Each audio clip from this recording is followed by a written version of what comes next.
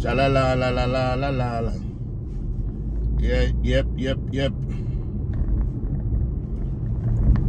Yes. Weather start change now.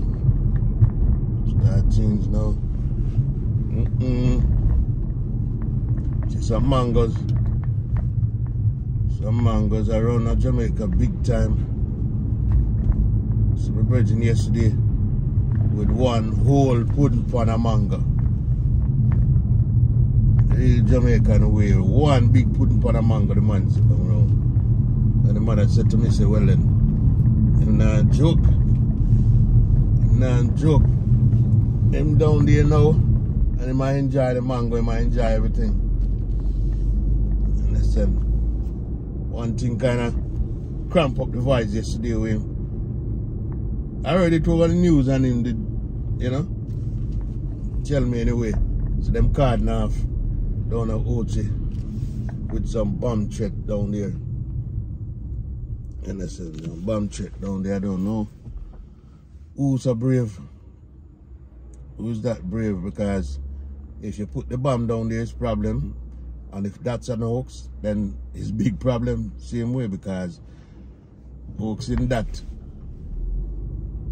and that feel is a criminal offense, in a sense, because you lock down the whole Ochi town, in a sense. So if you didn't understand, you understand, and you make ransom, that means you put people's life at risk in every way, financially, physically, emotionally. I don't know what's going on right now. But people mind stay away. Mindset stay away. You understand?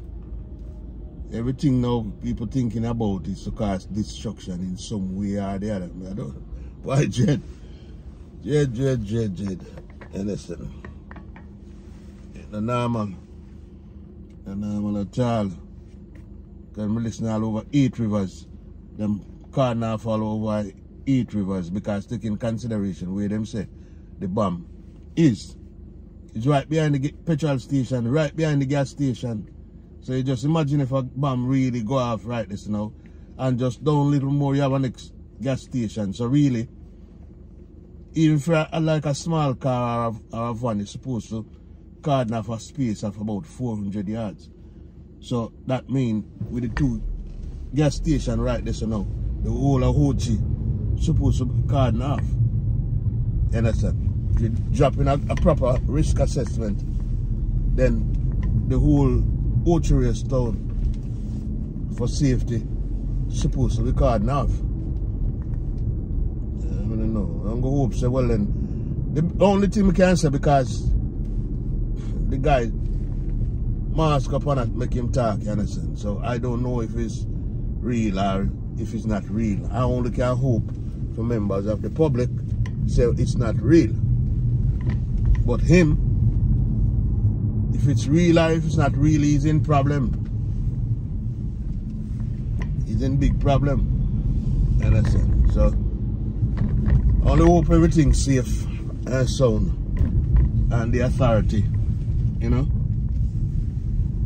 make the area safe again, that people can traverse about their genuine business and everything like that.